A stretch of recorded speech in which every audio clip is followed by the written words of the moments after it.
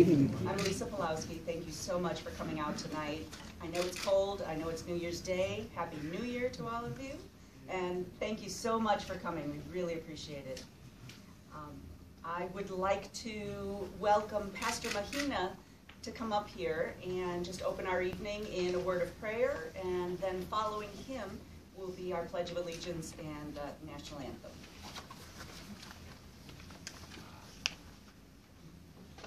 Thank you.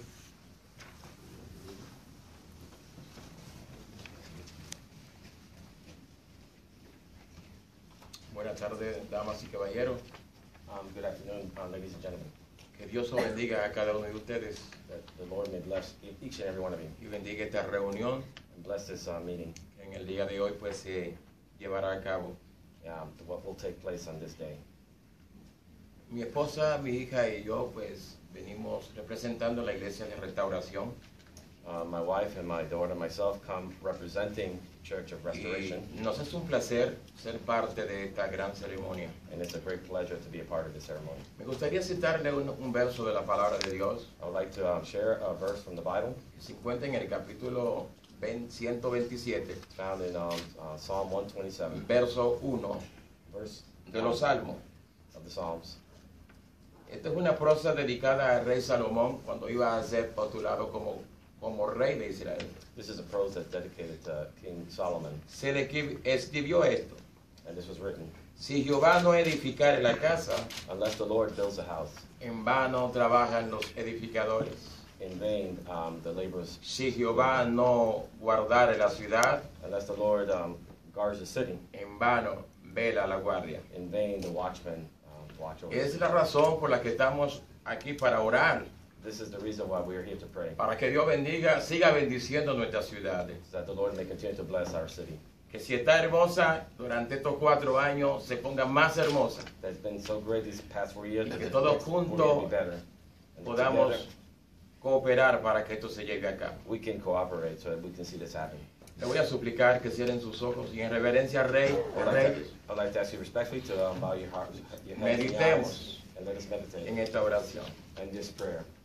Padre, gracias Father, thank you por habernos concedido la oportunidad for giving us the opportunity de pedir bendición to ask blessing por esta gran ciudad. for this great city.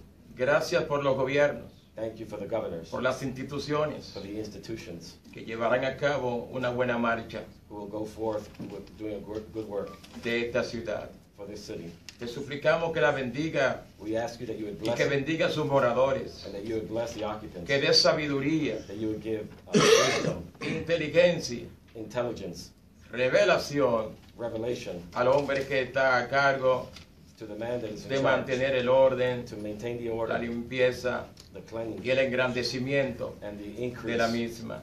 of the same city. Señor amado, Lord, estamos confiados we are confident que como estuviste con aquellos grandes hombres del ayer, that just as you were with other great men in the past, como he estado durante estos 12 años con este hombre, and you've been with him these past 12 years, bendiciendo blessing y engrandeciendo la and ciudad, increasing the city.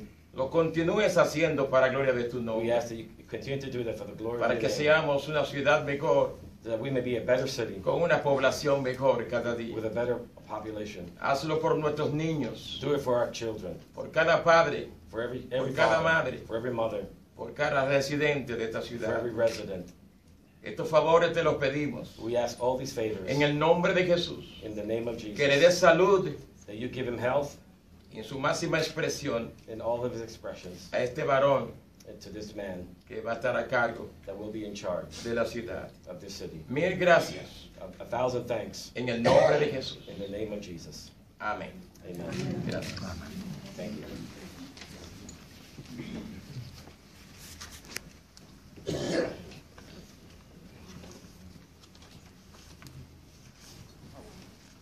It's an honor to be here today.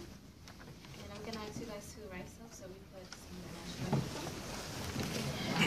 anthem.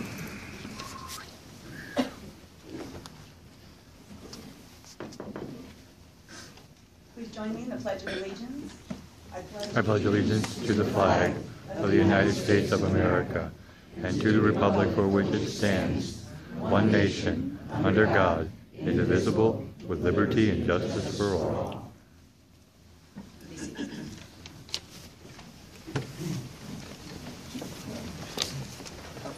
Or we can keep staying in national anthem, sorry. Not bad. Oh, say, can you see by the dawn's early light what so proudly we hailed at the twilight's last gleaming, whose bright stripes and bright stars through the perilous fight o'er the ramparts we watched were so gallantly streaming, and the rocket's red glare, the bombs bursting in air, gave proof through the night that our flag was still there. Oh, say does that star-spangled banner yet wave for the land of the free and the home of the brave?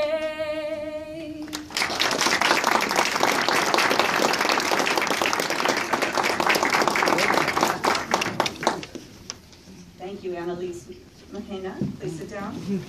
But I would like to invite up the Honorable District Magistrate, Judge Rashid Santiago, and we will swear in this historic time of the fourth term of Mayor Valentin. Wow.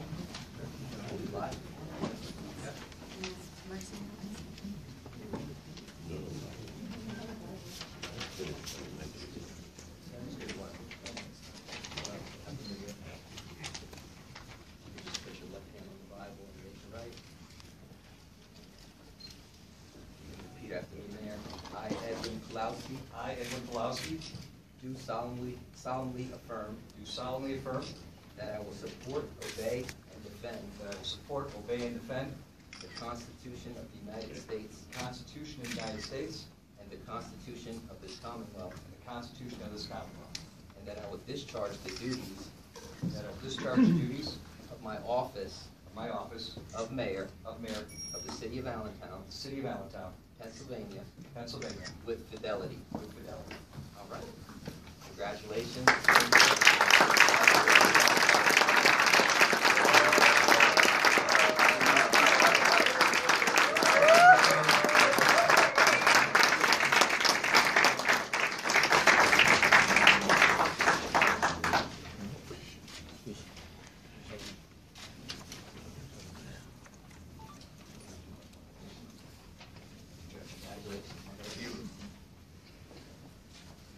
Before I start, I have a few words, but I want to play for you a short video.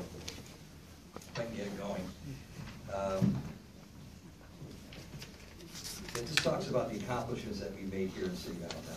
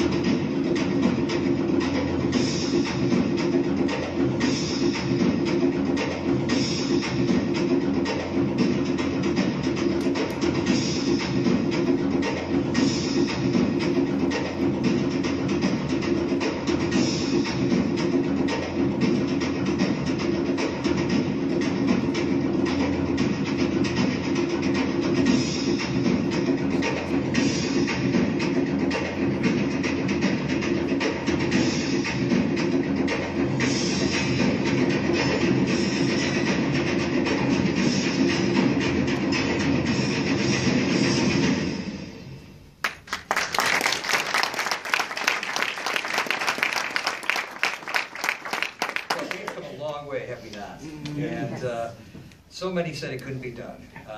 Yet, here we are. We're here today. Today we are in a new city, a growing city, one that's in the midst of almost daily transformation. We are a city with proud families and neighborhoods with big hearts, a city filled with diversity, with energy, and with hope. You know, I was thinking back today, when I came into office 12 years ago, we were like every other Rust Belt city in the Northeast and Midwest. We didn't have jobs, we didn't have growth, we were on the brink of bankruptcy. 12 years later, we cannot say that. We've come a long way. We went from massive deficits to surpluses. We've solved our broken pension problem. We're the only city in the Commonwealth that has a funded pension. We went from massive crime rates. We've now seen 10 straight years in a row of decreases in crime. Our city is growing massively. We have over $1 billion of new investment, thousands of new jobs. And we are now the fastest growing city in the state of Pennsylvania, and we did it all without raising property taxes 1 penny for the last 13 years.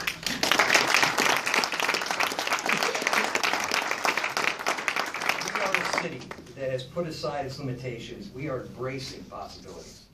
And this election is also a testimony in making the impossible possible. As I look out at this audience, and all of you who are here, all of you are coming in, I'm humbled. I am truly, truly humbled. Humbled by so many of you who put their faith, their trust in me, and have elected me to serve once again as mayor. And I realize I didn't get here alone. So many of you, as I look out, worked hard every single day for the last 6 to 7 months, making sure that this day would come. And to all of you, I want to say thank you. I mean, I can't even begin to name some of you, but I'm going to just a few. Radwan. Radwan walked with me.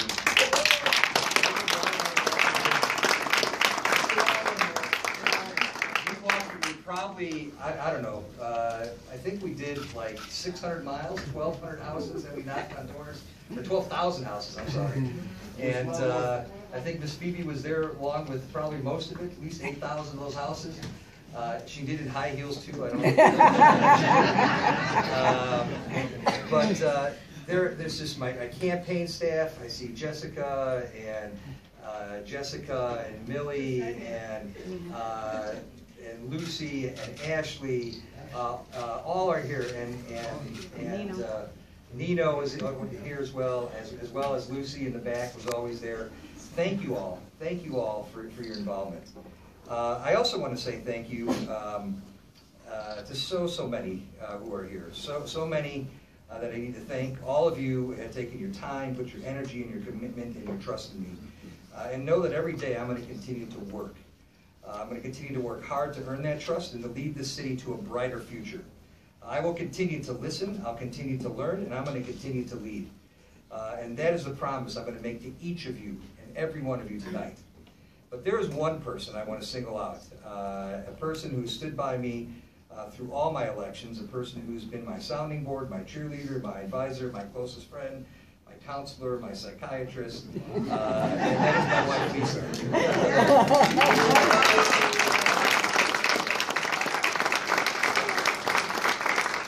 I want to personally say thank you to Lisa. My daughter Mercy is here, my son Alex, my mother-in-law Marlene. Thank you for all your support, your patience. To our new and returning members of City Council, I know some of them I saw walked in. I just want to say I'm looking forward. I'm looking forward to working with you individually and collectively in this coming term.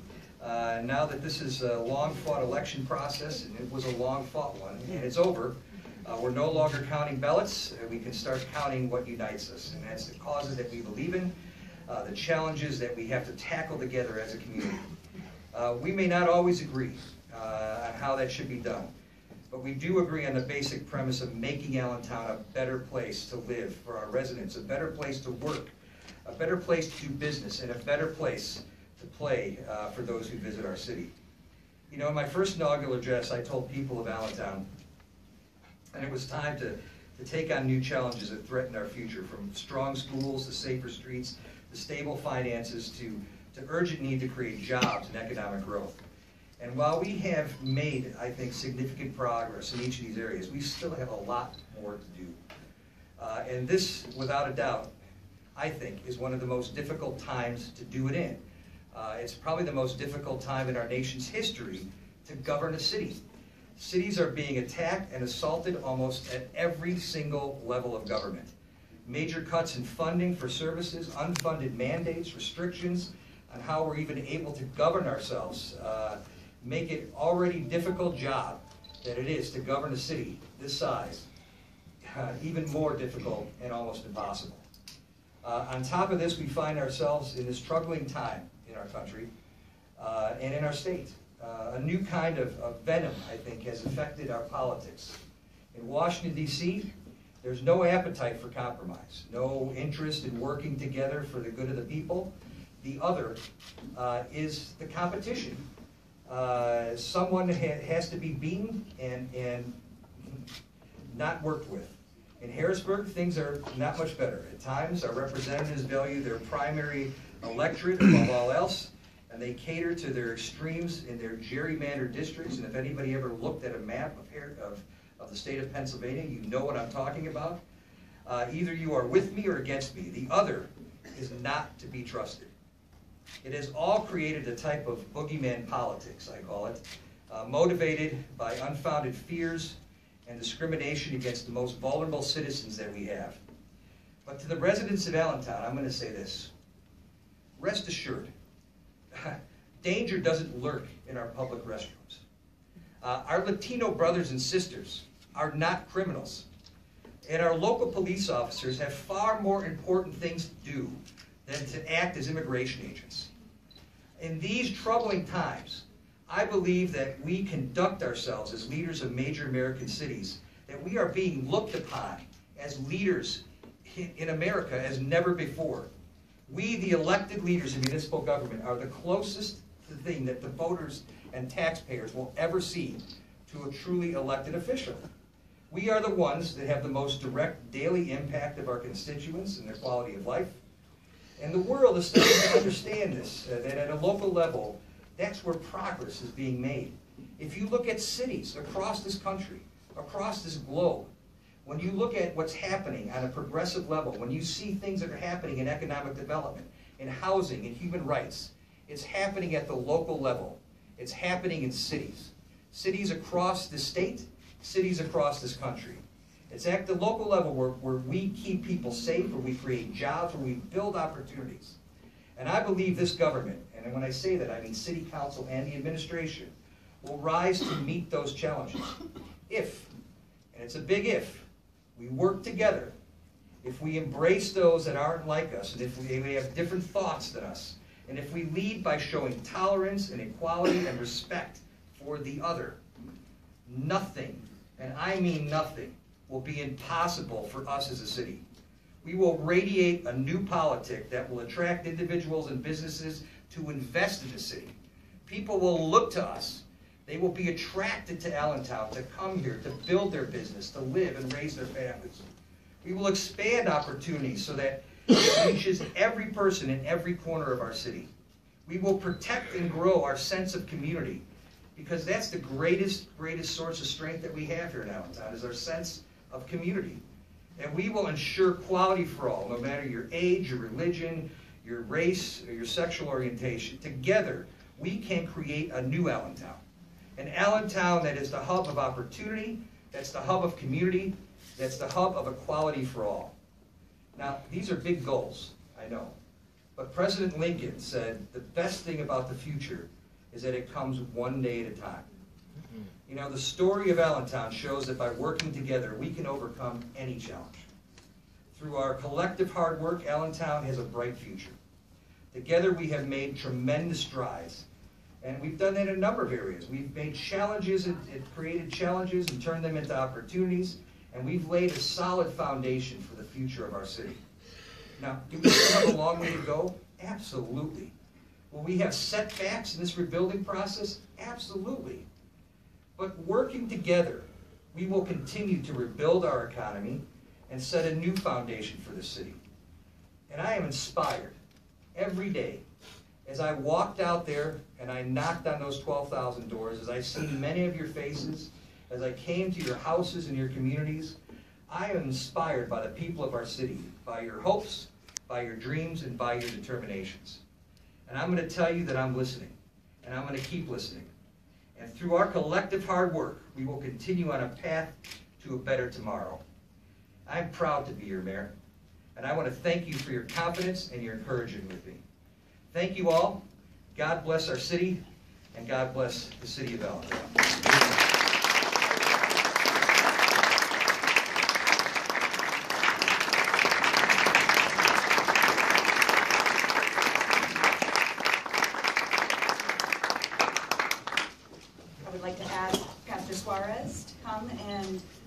close us in prayer. And believe me, prayer has been something that has carried us through the last 12 years, before that, and every day to come. So it's so important to us to begin and end in prayer. Yes. All right, why don't we stand up since we're closing and we stand before the Lord and this precious moment.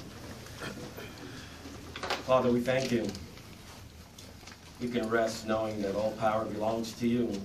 You're the source of all authority and all greatness. It flows from you. You're the fountain. And so we just rejoice, Lord, that in this day we see an expression of that, Lord. Right here, Lord, in this room. Order, governing, Lord, all that comes from you. And so we invoke your presence. We invoke your blessing. We invoke your wisdom, Father, upon Mayor Pawlowski, Lord, the city council, and every person that is involved in any capacity, Lord, to lead and direct the city, Lord. We need your grace. We are nothing without you. Jesus, you said, apart from me, you can do nothing. And so, Lord, we are recognizing our deep need for you. Thank you, you've been so faithful in these 12 years. Thank you that despite, Lord, all of our shortcomings, yet you remain faithful.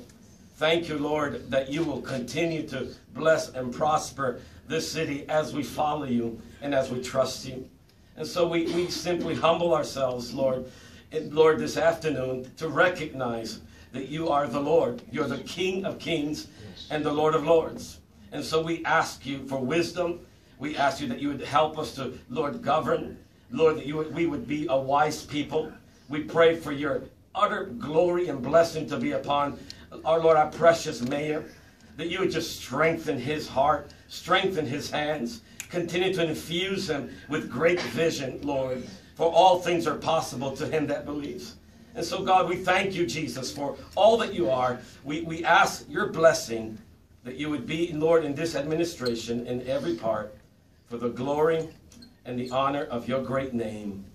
Lord Jesus, we pray. Amen. Amen. Thank you again for coming. We really appreciate it. There are some wonderful restaurants that have come and donated some food to eat. So please have a bite, have some fellowship and discussion, and let's get to work. Thanks so much.